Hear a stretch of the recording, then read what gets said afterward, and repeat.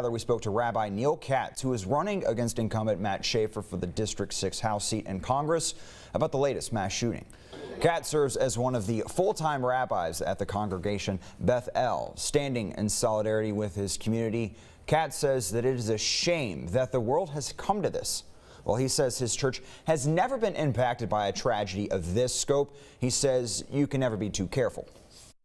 So we work with local law enforcement to make sure that our building is safe in terms of active shooter drills, and make sure that we have security, and we make sure that we have people here who have license to carry. And as you can see on your screen, the text inside the tapestry room reads in Hebrew, "A tree of life," which Katz says is symbolic of the Jewish community and how close each of them are. Of course, we'll have more on this on our website, easttexasmatters.com.